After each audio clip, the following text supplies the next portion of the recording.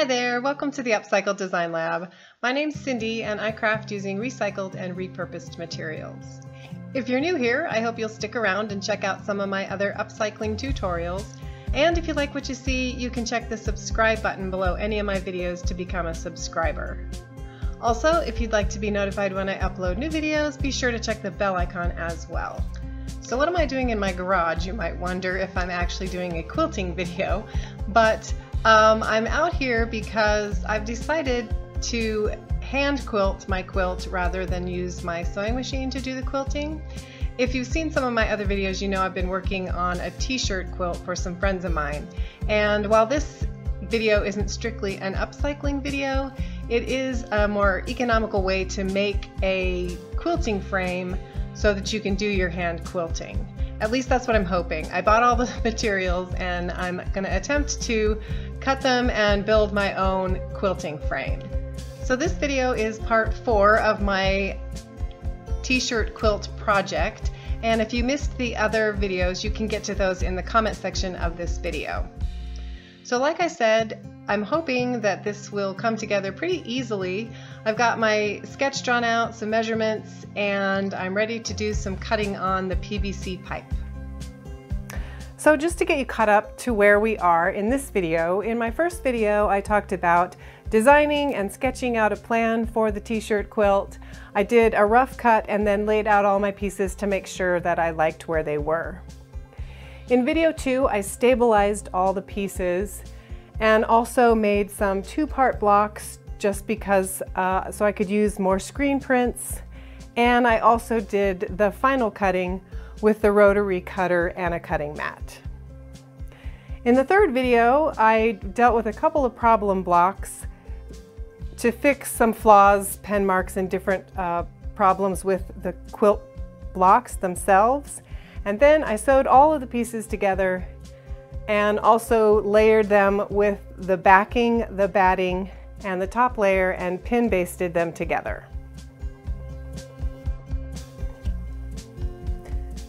Before we start today's video, here's a quick recap of the tools and materials that I will be using to make my quilting frame. And if you're interested, I'll put some links to some of these items in the comment section of this video. So here's my design sketch. There are a few different designs out on the market if you look for them, but this is similar to one that I found for sale for, it's the same design and it was on sale for $94.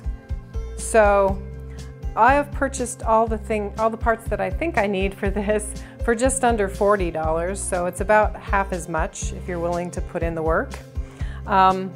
I've got a couple measurements here, and then I've done a little bit of math to figure out how to fit all of my pieces on the 3 pieces of 10-foot 1-inch PVC pipe that I have.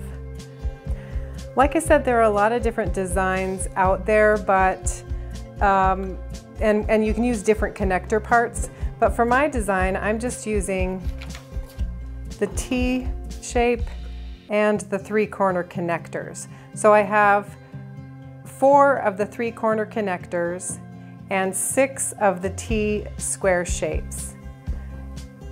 And this is just a quick look at how I did my measurements. Like I said, I have 3 pieces that are 10 feet long, which is 120 inches. So I just calculated my length, like this particular piece is a leg, then I'm cutting another leg, which leaves me 56 inches. Then I can cut my 36-inch back bar, which leaves 20. I'll do a 13-inch bottom side piece, and then I should have a 7-inch piece left over. So I just took my 3 120-inch pieces of PVC pipe and calculated out how I was going to cut all of the pieces that I needed. All right, so my general plan, so these represent the 3 10-foot pieces that we have. So I have to cut very specific things out of all of them to make it match. Does that make sense? Yeah, and then, so this bar is 26 inches, so I'm thinking that these 2 are 13. Thinking? But I think they're actually going to end up longer because I don't think they go all the way into this T thing. So I think what I want to do is I want to cut. There goes the line, you see? Right, so I think it's going to add about an inch. which is okay. If I have enough, I'd just as soon make this 27 instead of 26. But anyway, what I'm saying is, just because I don't know exactly how much bigger it's going to make it, I want to cut 2 pieces of 13 from one piece of the PVC pipe, and then fit it together and actually measure it and see how long it is before I cut these pieces. You know what I'm saying?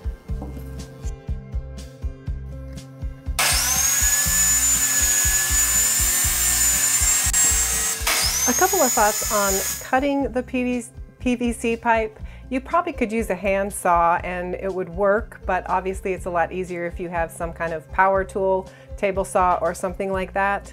I will say that it is very messy. There's a lot of, if you're cutting wood you get sawdust, but you get a similar fibers of the plastic that come off of the PVC pipe, and they have a lot of static. So it is kind of a messy process to cut the PVC pipe.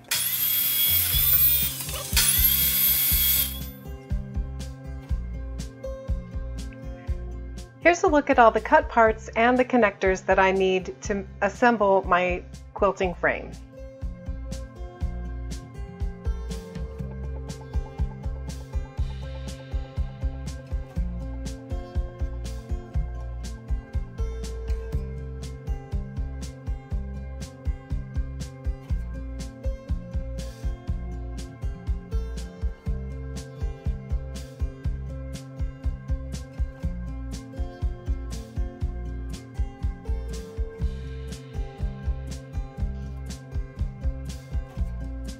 To assemble the frame, I'm hooking the 4 bottom crossbar pieces together with 2 T-connectors, and then I'm attaching the 2 pieces together with the bottom crossbar.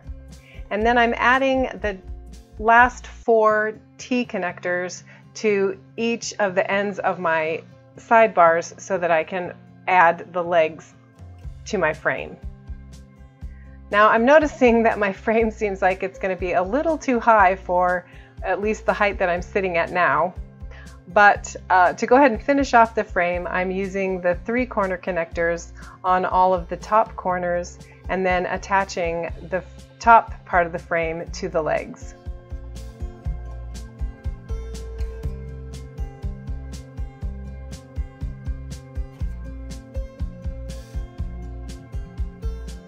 And since I'm planning on actually sitting on this couch to do the quilting, you can tell that I've made a terrible miscalculation on the height of the table.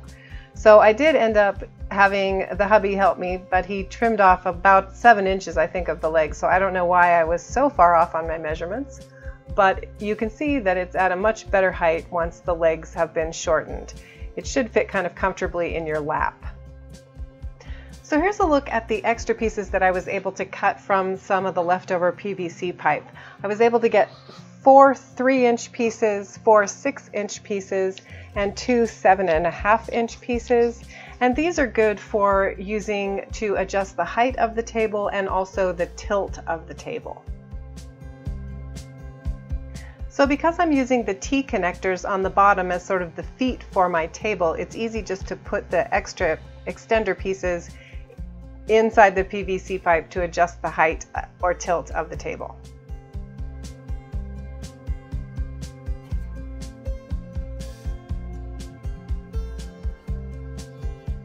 And then of course once you're finished with the frame, it's very easy to take apart, and it doesn't take up a lot of storage space once it's disassembled.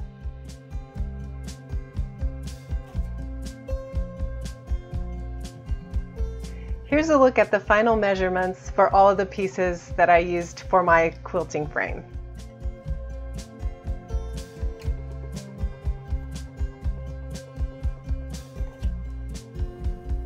So here's my quilt, and here is my quilting frame, and I'm going to attempt to get the quilt onto the quilting frame. So I have some fabric straps on my frame because I thought I was going to use them to keep the extra part of the quilt from touching the ground. They didn't end up working that well.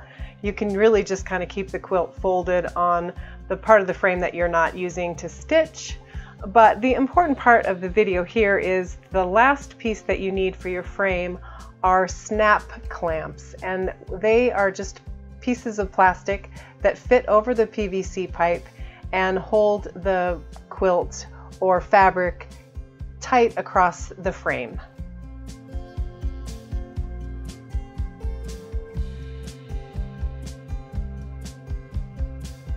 So here's a closer look at the snap clamps. They come in a lot of different lengths, and there are a couple different styles. Most of them just have this rounded shape that fits around the PVC pipe. The ones that I found for some reason had this flat edge, which made it a little easier to get off of the quilting frame. It's a little easier to grab a hold of. But basically they're very simple to use. You just slide them on wherever you need them and tighten up the quilt. So that's it for today's video. Thank you so much for watching. If you enjoyed today's video, please be sure to give it a thumbs up and be sure to check back for our next video when I will be adding or doing the actual hand quilting.